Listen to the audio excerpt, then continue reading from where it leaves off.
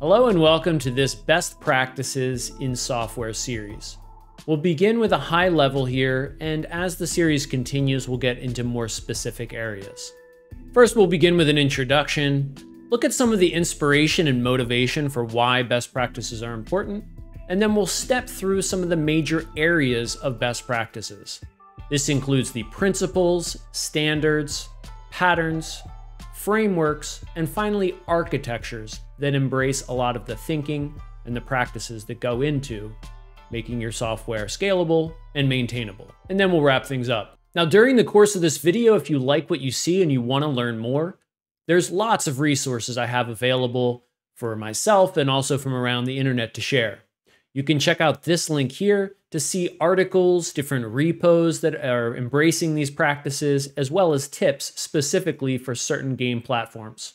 My name is Asher Rivello. I'm a Unity certified developer with over 20 years of game dev experience. My mission is to educate and entertain with interactive technology, including games, and I've shipped game titles for lots of different platforms, including those listed here. My development experience spans lots of different technologies, including a decade or so focusing in the Unity game engine for console, mobile, PC, and Steam specifically. I've also done lots of educational work, online and in person, with different online learning platforms, as well as at university levels. A few of the courses that I have available on demand right now are 2D game design with Unity and other specific areas within Unity and game development. You can check them out, links below. Continuing the courses available, and a few that are very interesting for best practices include MVC architecture for Unity, as well as unit testing for C# and Unity. Let's look at some of the inspiration or motivation for using best practices. Each time we sit down to create a new piece of software, we have a blank slate. All the frustrations of past projects where projects eventually became perhaps unscalable or difficult to maintain, we can put those into the background and start fresh here with a new idea. Especially with a tiny scope, starting on the first days and weeks of a project, you may not recognize the future problems that are coming down the road. Slowly, you add more and more code, and you connect those code in sometimes the cheap and easy way, however, it just gets done. Also, many teams embrace a prototype-first development model where you throw out any best practices and you just try and test out different user experience features. Now, prototyping is fantastic, but one of the major problems is many teams continue to live forever in their prototype code base instead of throwing it away, which is my recommendation. So our code, thrown together in sometimes a quick and dirty way, whether it started as a prototype or not, you begin to have what looks like a big ball of spaghetti in how your code is organized and interrelated, or perhaps not organized would be a better way to say. And with more and more time, this blank slate that you had at the beginning of the project, with the added complexity of new features, change requests, could become an unmanageable mess. Every decision we make, be it technology, process, or people, can be viewed as a form of investment. Investments come with a cost, and we trust that they will pay off. From this perspective, I look at the best practices as an investment in your project and your team. Any fool can write code that a computer can understand. Good programmers write code that humans can understand. This perspective makes me think of the humanity in the software development process. While of course the instructions we're writing are being interpreted, compiled, and used by computers, we're on a team of one even, where it's important for us to be able to read, understand, and add to our own code base. Of course, with the added communication challenges of working with a team, perhaps across different locations, having your code organized in the best way and following these practices we'll see will help there as well. And as Kent Beck says, I'm not a great programmer, I'm just a good programmer with great habits. Here we're reminded of the discipline it takes and the habit forming that's needed for excellence in software development. Now, many developers feel like work is all about adding new features, and they unfortunately focus on adding those features quickly, like I mentioned with the prototyping example. However, this short-sighted vision is counterproductive. Research shows that 80% of development bugs come from just 20% of the features. This means that core complexity often sits in a narrow corner of the codebase. and having bad project organization can cause tremendous reoccurring issues. Also, 80% of developer time is maintaining the code base. It's not adding the features, it's living with those features. So maintainable code pays dividends over that larger time frame.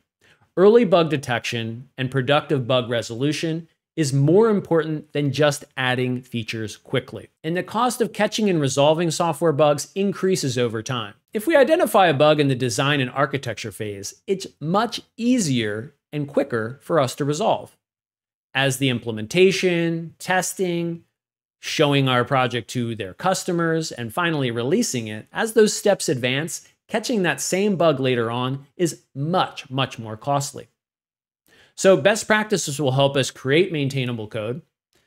We'll also have the ability to increase the amount of automation and testing that we do around our code. This will all help us catch bugs early and often, and it's a good practice to fix your bugs before you add a new feature. Let's take a look at software best practices. Some of the terms related to software best practices are listed here, including refactoring, decoupling, D.R.Y, design patterns. And as you advance in your career, in the ladder of professional development, you begin with things like classes and object-oriented programming. You begin to level up that knowledge, increasing modularity and abstraction, and adding familiarity with testing and expertise in architecture. Now imagine the path from a junior developer over the course of your career to some more advanced positions with added responsibility. It is particularly important for having best practices experience in those later phases of your career. And that's because in the beginning of your career, while best practices are just as important, you are following others in how they set up the team. Whereas with the added responsibility that comes with more senior positions, you are expressing leadership to your team, making these decisions on best practices for your people and your process affecting the product. These best practices lead to better software. Here we see some of the major categories. Let's step through each of them. We see that these categories of best practices build upon each other.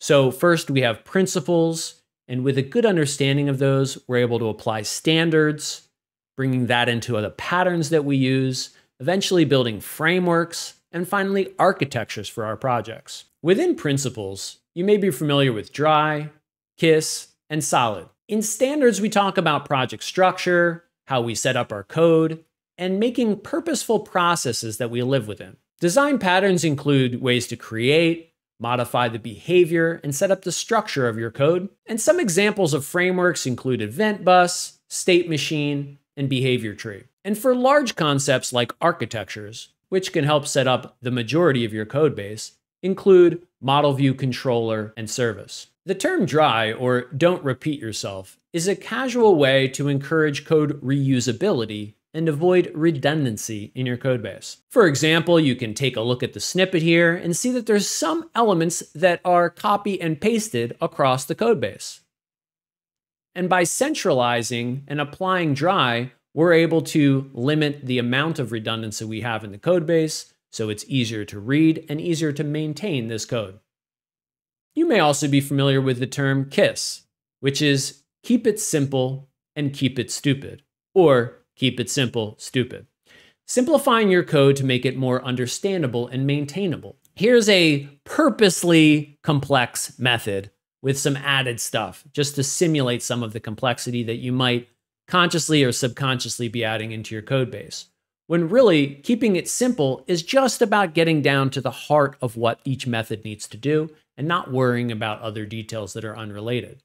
This could also be some temporary debugging code that you don't want to leave in your code base. You want to strip that out. A fundamental design principle is called the S.O.L.I.D design principle, where each letter of the word solid refers to one of these principles we see listed here.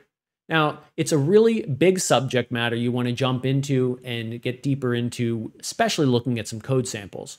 I'm not going to cover it all today, but you can see, for example, in the first one, it's about a single responsibility. So each area of your code base, perhaps a method, should have exactly one reason to change, which is a way to say that a method should do just one thing, and a class should do just one area of functionality. By splitting your code base up this way, you're able to have it be more maintainable and more readable. When looking at design standards, there's a few areas that stand out to me. Project structure is organizing your files and folders to support the solution that you have in mind. Coding standards are about consistent naming, formatting, and commenting in how you do your code.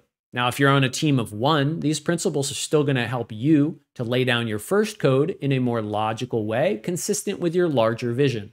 And especially on teams where you all get together and agree on what your coding standards should be, you're able to get more buy-in and have each area of your code base be more interchangeable so staff can step in, understand, and modify each area without necessarily a bottleneck or a dependency on another person. And having a purposeful process here, scoping out the estimations of your work, doing things like design reviews and code reviews, documenting your code, and looking back on how the last 1 week or last 1 month went for the team is very powerful.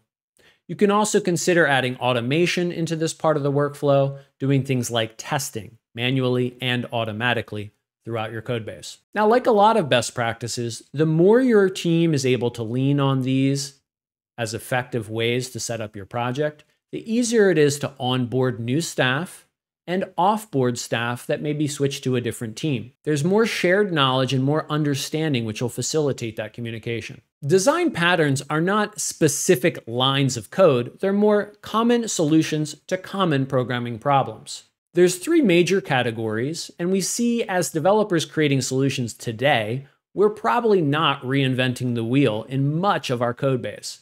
So we can lean on ways to create new objects, to manage the object interaction or the behavior, and also ways to compose our structures so that we're able to set up relationships between the areas of our code base in a way that's proven to work well. And building on top of patterns, we have design frameworks.